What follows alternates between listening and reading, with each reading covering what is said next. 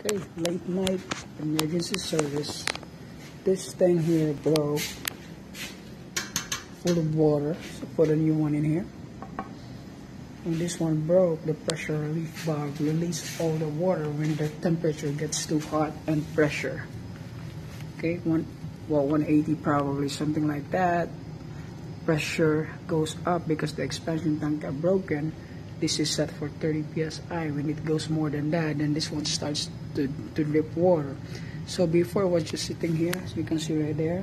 So we decided to move, put an elbow, go to the French drain. The reason, because when this one blows water, all the water goes that way. So the slope is on the other direction, and the sump pump is on the corner. So it didn't work. So all the water goes to that side where the carpet finished basement is. So we rather go right here. So at least the water goes to the French drain corner, then it goes to the sump pump and out.